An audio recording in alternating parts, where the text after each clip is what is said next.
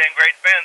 And then everything, even your show tonight earlier, you were just so many nerves. So we're on the same wavelength on so many things.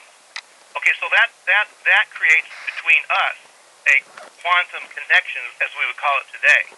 Now, a few years ago, if you're looking at a DeLore healing machine or radionics machine, you put a sample in it, and something would happen, like a picture, and something would be affected, like maybe insects were killed in an orchard, miles away. The people didn't know the proper terminology of how to describe what was happening. But when the hologram was introduced, and within the hologram, it has to have an illumination. The hologram is created, for example, by a 3-axis laser scanning an object if you're looking at a visual hologram. But in life, a hologram is made by the interaction of energies between us and other people.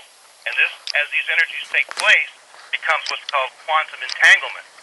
And once that connection is made, it's there forever. You cannot untangle it. It doesn't work.